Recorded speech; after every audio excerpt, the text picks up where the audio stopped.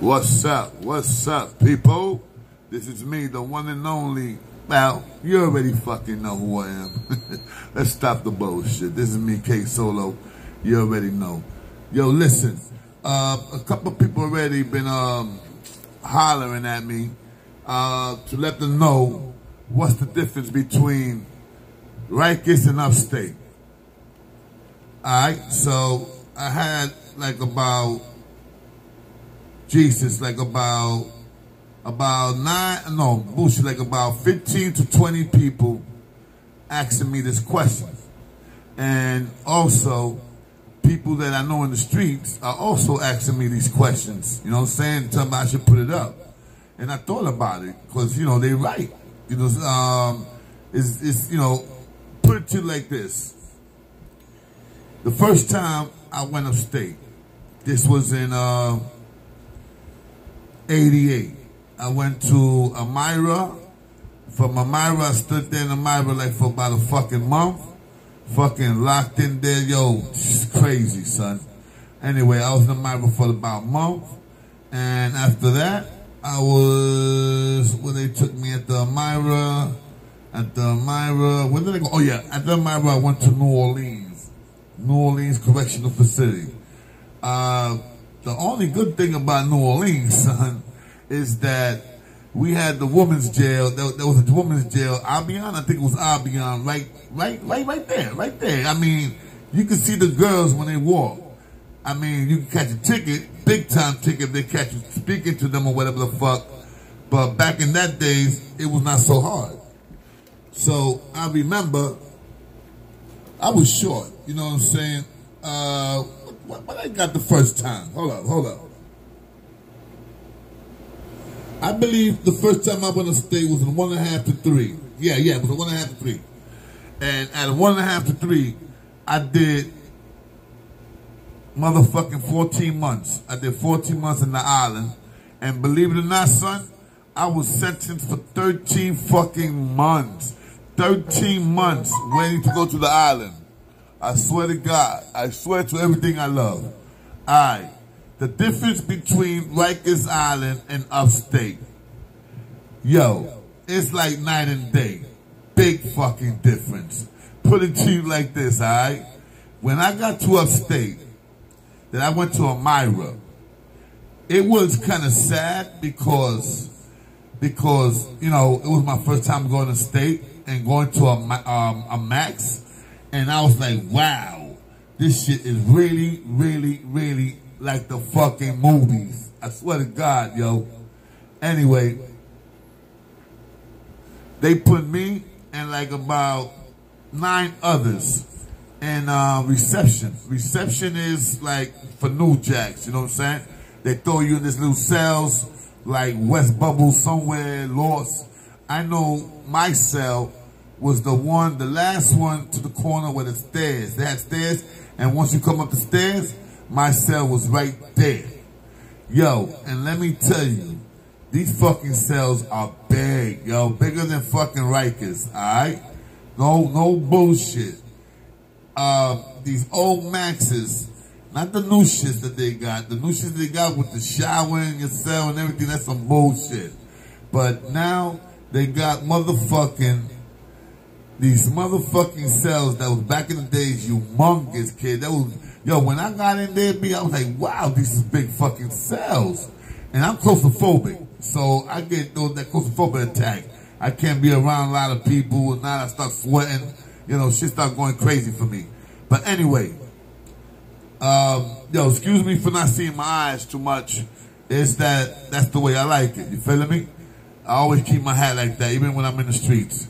Anyway, yo, when I went to Upstate, I remember I was starving. Yo, back in those days, you could take cigarettes with you. Whatever cigarettes you had, you could take with you. I took like 30 packs of Newports with me because, you know, thank God, I went to state on a Monday. That Sunday, I had a visit.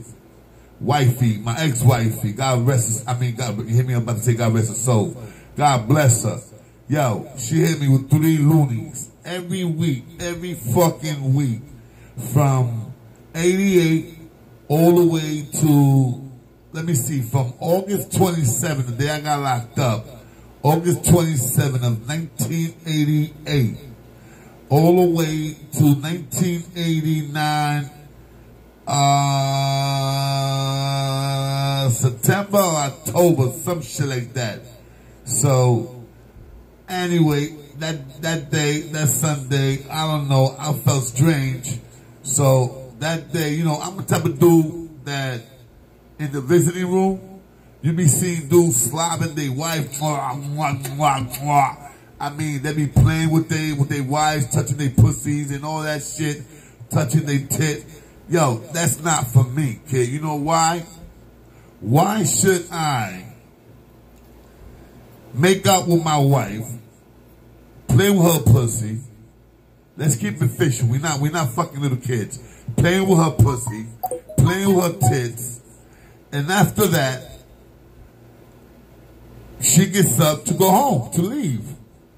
Now, I always used to follow this and say to myself, why the fuck I'm gonna go and get my wife horny, get her crazy hot. She ain't getting no dick anyway.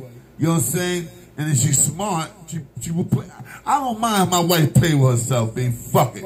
You know what I'm saying? As long as I know it's her. And if I have to buy her a fucking dildo, I'll buy her the fucking dildo. Keeping it real. Long as ain't nobody fucking that, I'm good. You feeling me? So, mommy, if you want to play with your dildo, play with your... Matter of fact, call your dildo solo. You feeling me? I'm dead serious, yo. I ain't fucking lying. You know? It's better than a motherfucker going in there than a fucking plastic.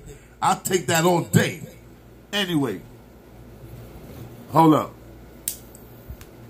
Anyway. Let me tell you. When I got up to go to breakfast, this is what blew me up. When I went to breakfast, son, it was like a big mess or something like Rikers Island, you know, but a little better, and the food, Jesus Christ, 1,000 times better than Rikers, yo. A fucking 1,000 times, bro. You know what it is, my brother, that they give you a fucking fried chicken, all that good shit, big ass cup of Kool-Aid. It's not like Rikers Island, they give you like not even a half a cup of Kool-Aid. So, you know, shit was different. Anyway, I stood there for about a month. That's the first time I ever saw a CO with a baby tattooed to his arm, a black baby, hanging. I swear to God, swear to my mother's grave, I seen one CO that had a baby, and the baby had a rope around the neck, and the baby was black. I seen another CO with a cross right in his arm with a black man, a serious kid with a black man. You know how they took Jesus and they put the nails on him? No, this wasn't no nails. They put knives like in his arm, like you can see, big ass knife in one arm, big ass knife in the other arm. That's how they stuck him to the wood with a knife. You know, that's how that's how it was the tattoo. And it was a black man. I'm telling you, son, when I fucking saw that, I was like, yo, I'm really upstate now, bro. I'm in KKK town, baby. I swear to God, I'm in KKK town. Alright? Nothing but motherfucking racists talking about redneck for real. And yo, and back in 88, 89, they had mad white COs. Very few black COs. Very few. Now, they got mad black COs. Word up. Now they got mad black COs. And that's good. You feeling me?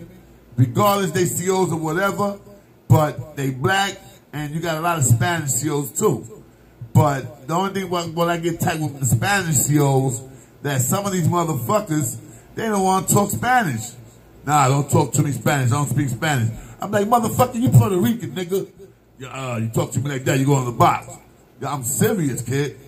Anyway, when I left Elmira, I went to New Orleans. New Orleans Correctional Facility. Alright? That's like 8 hours away from New York. Listen to this. When I went to the dorm, first of all, when I got there, they had us sleeping in the gym. I swear to God, there was a big ass building. They emptied out the gym and they put mad beds there. Mad beds in the gym. So New Orleans didn't have a gym. I was there for like 2 months. Let me see. I had 14, 15. By the time I got to New Orleans, I had 15 months. I had 3 months left to do. So once I got to New Orleans, I think the following week, parole was coming in. Parole was coming. So, you know, I got to see parole. And let me tell you, man, I was scared to death because I didn't have no time upstate. And niggas kept telling me, yo, you don't got no time, you don't got no nothing, no program, no nothing. They're gonna probably hit you, kid. They're probably gonna max you out. You feeling me? So I'm like, what the fuck was naming my fall? But anyway, talking about the difference between upstate and Rikers. Like I said, my brother, it's a big fucking difference. Alright? Let me tell you, when I went to New Orleans mess hall, son, I swear to God, I thought I was in a fucking restaurant. That's how I looked at. Little tables, 4 man for every table. 4 man for every table. Yo, we was in tables, you could get up and tell us, yo, listen, man, I need some more water or we need some more juice. So what they did, they got like a little canister where you can put some water in there. You know, you got the guys that work there that they fill up, put some ice, they put ice in there and they give you ice cold water, or they give you that and a pitch of juice. So right there, that fucked me up. And the juice was banging. Boom, that's one. The fucking food, son, 1,000 times, once again, 1,000 times better than fucking Rikers Island. Yo, that day, they gave us fried chicken. Fried chicken with French fries. My God. Yo, I felt like I was in New York for a couple minutes, bro. After that, for dessert, it was blueberry pie. Blueberry pie, my favorite. Son. Also, this is the biggest shit that I was like, yo, they give you a fucking butter knife, metal, a fork, and a spoon. Metal. Okay? Metal. No plastic. Metal. Yo, I was like, a motherfucker want right now, he can stab a nigga with this fork. And a nigga want right now, he can stab a nigga with the butter knife. That's how it was, kid. I mean, like I said, it was like a fucking New York City restaurant. And even cleaner. I'm serious. I'm not lying to you, son. Alright? Yo, and another thing. The commissary is every 2 weeks. Everybody know, people that have been upstate, they know. It's every 2 weeks. But if you got a little cash in there, well, the shit is much cheaper than Rikers Island. I'm gonna tell you that right now. I remember when I went on my third bid, I went upstate. I went to Collins. When I got there, I remember the cigarettes, pack of Newports was $1.83. Yeah, $1.83. When I left from Collins to come home, the cigarettes went up to $5. So 4 years, the cigarettes went up to $5. All right, that's not bad. As a matter of fact, not even $5. It was $4.32. $4.32. Okay, that's how much the cigarettes went up to. Now, you also had, if you didn't have no money like that, you also had the roadies, the roadies. You know, after a while, you get used to them, bro. So I used to have like about 50 packs of those shits. Like I told you, I went on state like 30 packs of Newports. By the time I got to my spot, I had like 15 packs left. You know what I'm saying? So I went upstate, I went to my jail with 15 packs of Newports. And then after that, son, the packages. Oh my God. 35 pounds of packages, son. Let me tell you, wifey sent me, I was there like for 2 weeks. 2 weeks, I got my package. I got my fucking thermos, and I'm saying to myself, why is she buying me, well, I didn't know I was going home, but she bought me thermos, and I said, why she bought me thermos, 2 sweatsuits, a brand new pairs, what the fuck, that was in 89, a pair of Adidas, no, bullshit, what the fuck was it? I think it was Reeboks. That was the style back in 88, 89, and Adidas. But she bought me a pair of Reeboks, white on white. So I'm saying to myself, yo, I got 2 sweatsuits, I got long johns, I got a pair of brand new sneakers, I got socks, underwear, I got the whole shit. You know, wifey took care of me, bro. Sent me my clothes package, what I needed, my sheets, all that.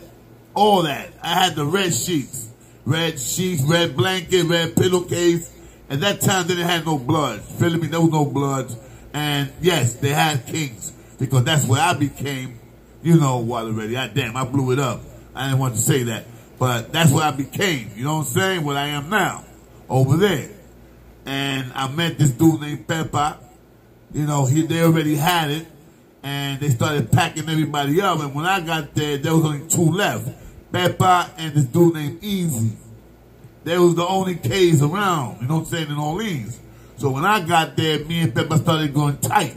So he was from the Bronx, I'm from the Bronx. He knows people that I know. And the next thing you know, we opened it up again in Collins. In Orleans.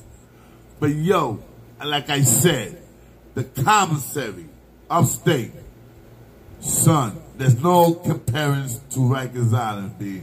I mean, at all. At all. Yo, I used to buy 2 fucking crates of soda. Every kind of soda, Coca-Cola, root beer, Pepsi. Not Pepsi, Coca-Cola, that was my thing. Coca-Cola, root beer, 7-Up, Sprite. Yo, son, 2 cases I used to buy. You know how much was the fucking soda, bro? At that time was 23 cents. 23 fucking cents for a can of soda. When I went to Collins, there was 30 cents. And they stood at 30 cents when I came home. And all the parole violations, I did 4 parole violations straight. And the sodas was still 30 cents. And they give you 5 cents reduction. You know what I'm saying? That little 5 cent shit. So if you save your cans, you take your man niggas in jail. That's how they live. They tell everybody, yo, man, can you give me a can? Can you give me a can? So they pick up cans. They collect cans. Their boys give them the cans. So the next thing you know, nigga got like $4 or $5 in cans. You feel me? $4 or $5 is not bad. But, yo, if you go by, the limit is, if I remember right, the limit is $72. That's the limit. That's the most you could buy. I done it. And let me tell you, son, I needed help. I had to bring this fucking, how you call it? It's a sack. It's a potato sack. You know, the potatoes, the onions, that big green sack. I had to get those shits. And I had to take it to commissary, you know, because they had to throw them out. But a lot of people put me up on that. Yo, save your shit. So I saved it. Man, the first time I went to the store, I spent $40. Like I said, $40 was the limit. If I remember, I think it was $40. 40? 40, 50, 60, 70? Yeah. It was, no, $72 was the limit. $72 is the limit. Now, if you want to buy stamps, you could go up to 100. But it's only $72 worth of food. And if you want to spend 100, you got to spend the rest of that $72. You got your food, and then you spend a couple of dollars on the stamp. So if you want to spend 100, you already know. You spend like 72, you spend like 20-something dollars in stamps. That will hold you down. Trust me, you need stamps. Yo, like I said, man, I bought everything I needed. Niggas was telling me about Jack Mac. I bought Jack Mac. Jack Mac is a can of fish that you clean it up and you fry it. Yo, and I'm like, how the fuck we gonna cook this shit? I didn't know about this, son. So niggas had the coffee pot. It's a coffee pot that it used to warm up so fucking good that people used to use it to cook. I'm serious. People used to use their coffee pot to cook, you know? So I had where I was at, in the bed where I was at is your little cube. You got a little cube, your bed, your little bureau, your little shit where you can sit down, your chair. You got a chair, you got a bureau where you can write letters. You got, I mean, like I said, man, it's night and day, man. Yo, upstate is like, I don't know, man. I'm talking about that shit like this shit is beautiful. But son, next to Rikers Island, it's a fucking hotel, babe. I'm talking a 5-star hotel. Yo, the commissary. You know what it is, man? That you spend $72 in commissary and you got fucking 2 big fucking bags full of, I used to fill 1 bag of canned goods. The soda, the Spam, the beans, the calamari, the octopus, oh man, the corn, the potatoes, yo son, peas, yo, they sell mad shit. The sodas, everything, 1 bag was all cans. I always used to pay somebody to take that bag for me. I'm not gonna lie, kid. I had to give a nigga 2 honey buns, and they to carry my shit to my house. You feel me? 2 honey buns speaks, bro. Trust me. Oh man, let me tell you, they used to buy the Debbie's. Oh my God, kid. Yo, I had, man, let me put you like this, my brother. Thank God that I was fortunate that my wife was working and she could have took care of me. So this is what she used to do. Once I finished paying my surcharge, back in that time surcharge was 150. Now I hear it's like 300, 400, 500. Yo, that shit is crazy, son. Especially if you're not getting no money. Oh my God. If you're not getting no money, kid, you are fucked. So if you get paid, if you go to school or you work, whatever the fuck you do, they take half of your pay. So if you get paid $17 a week, all you're getting is $7.50. The other $7.50 is going to the fucking surcharge. That's why when you go to state and your family sends you money, you know, if you get $20, $10 stay with them. You get $50, $25 is yours. So I make sure I pay my shit because I told wifey and my man, I said, yo, send me $50. I told wifey, baby, send me $50. I told my other man, yo, send me $50. 4 people sent me $50. So out of that $50, I paid $100. And I made $100 for commissary. But that day I was not smart because I spent everything. I was starving, kid. Believe me, I didn't have no food, no soap, no nothing. Because now they don't let you take shit. When you're in the island, they don't let you take no soap, no nothing, kid. So, nigga like me, I refuse to take a bath for motherfucking state soap. Hell no. So, you know, like I said, if you got family sending you a little money, or if you got a hustle game, like if you know how to draw, you make money. If you know how to cut hair, you making money. I'm telling you, they got trades, they got shit, bro, that you can do. You can't even open up a store. I opened up a store. For 2 months I was there.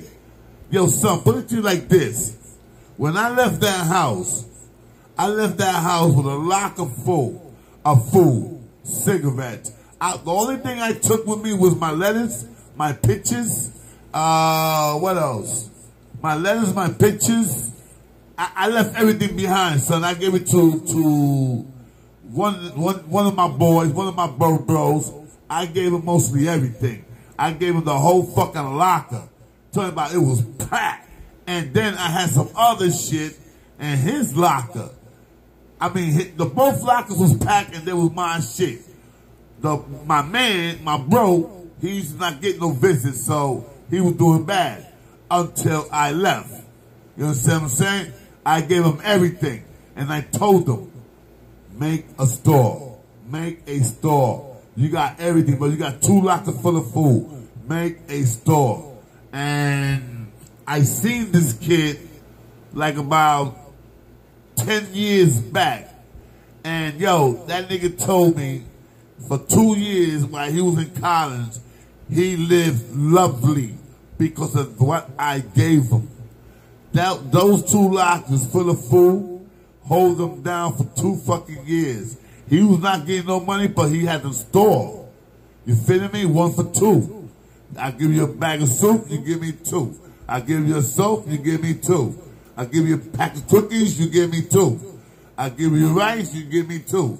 You understand what I'm saying? So he saw that I had my store, and by the time I left me, like I said, man, I had crazy packs of rice, Kool-Aid, oh man, sodas. I mean, like I said, Bobby, yo, this kid got lucky, and he was, like I said, he was a bro, so everything goes to him. The only thing that I didn't give the bro was the Walkman. The Walkman, I gave it to this other kid that didn't have nothing. It was a black kid. Excuse me. He didn't have a motherfucking thing. So I gave him the radio, man, because, you know, I used to hear him sometimes. He used to sleep right across from me. And I used to hear him singing. And now I'm like, damn, nigga don't even got a Walkman and he's singing. You know what I'm saying? So I gave him my Walkman, man. You know what I'm saying? And it was brand new. I just bought it. Brand new. I gave it to him. Motherfucking man, his tears started coming down, bro. And I gave him some food on the side, too. I gave my bro the 2 lockers, but I took out some stuff and I gave it to that kid. So, all my soaps, I gave it to that kid. Fuck the bro. The bro already had his shit, and he's been there for a while, so he got his stuff. You feeling me? So now, yo, like I said, man, it's like night and day. Big fucking difference, bro. Big fucking difference upstate and Rikers Island. Anyway, yo, this is me, your boy, K Solo, bringing that out. Like I said, you already know. And yo, and like I said, stay strong. If you got a bid to do, I don't mind you guys hollering at me. Holler at me. Holler at me. And request to become my friend on Facebook.